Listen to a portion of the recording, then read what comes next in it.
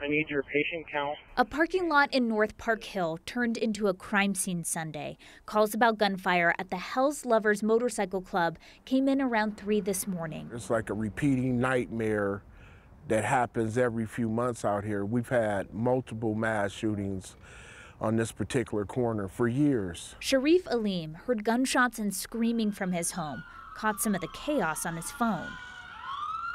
Crime in this area is familiar to the family. This motorcycle club is not a stranger to investigators. In 2012, 19 people connected to Hells Lovers were charged with various crimes, like possession with intent to distribute cocaine and possession of explosive materials. In court documents, an ATF agent identified the group as an outlaw motorcycle gang, which are highly structured criminal organizations, according to the U.S. Department of Justice.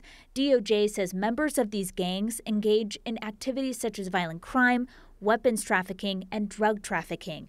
On Sunday, Denver police began another investigation involving Hells Lovers. It occurred at some sort of after-hours club that occurred in the strip mall behind me.